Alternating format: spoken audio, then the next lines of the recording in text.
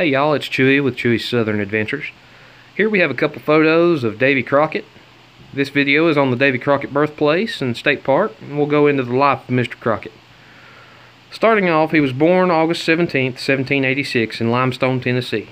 Died March 6th, 1836 at the Alamo in San Antonio, Texas. He represented Tennessee in the U.S. House of Representatives and served in the Texas Revolution. He is commonly known by his nickname, King of the Wild Frontier. Davy was born the son of John and Rebecca Crockett. John was one of the Over Mountain men who fought in the Battle of Kings Mountain during the American Revolutionary War. Soon I'll cover the Over Mountain men and the Battle of Kings Mountain, but for now I'll get back to Mr. Crockett. In 1806, he married Polly Finley. They remained married until her death in 1815. Now in 1815, he married Elizabeth Patton. They remained married until his death in 1836. Let's get into his legislative career a little bit. In 1817, Crockett moved his family to Lawrence County, Tennessee, where he first entered public office as a commissioner, helping to configure the new county's boundaries. On November 25th of the same year, the state legislature appointed him County Justice of the Peace. On March 27, 1818, he was elected Lieutenant Colonel of the 57th Regiment of the Tennessee Militia. By 1819, Crockett was operating multiple businesses in the area and felt his public responsibilities were beginning to consume so much of his time and energy that he had little left for family or business.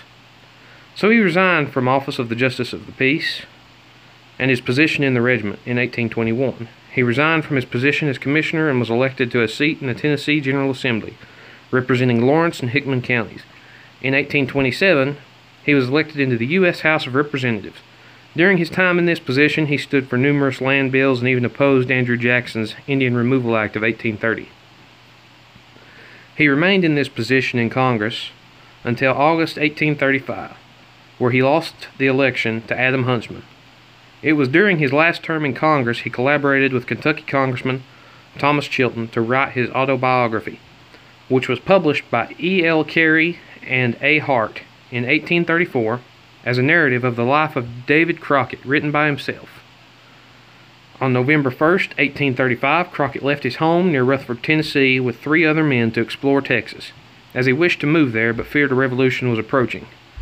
He arrived in Texas in early January 1836, and on January 14th, he and 65 other men signed an oath before Judge John Forbes of the Provisional Government of Texas, saying, "I have taken the oath of government and have enrolled my name as a volunteer, and will set out for the Rio Grande in a few days with the volunteers from the United States." Now each man that volunteered was promised 4,600 acres of land as payment. This led him to the Alamo.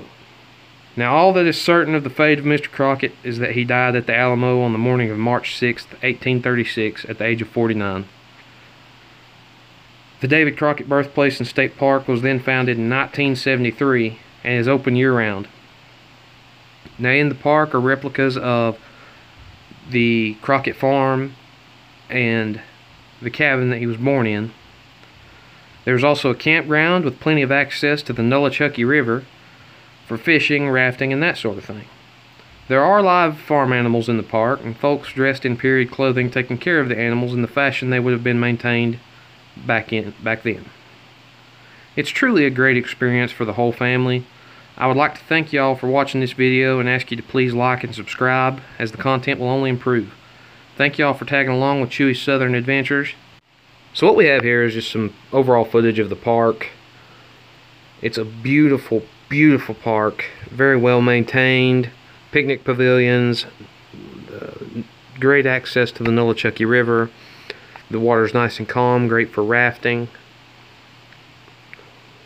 Here are some buildings on the park. This is a little small cabin. Here are some of the farm animals, of course, hogs. The next photograph is actually a replica of the cabin Davy Crockett was born in. More of the animals on the park. And this next photograph is the back half of that cabin in their first picture. Thank you all for watching. I really truly appreciate it.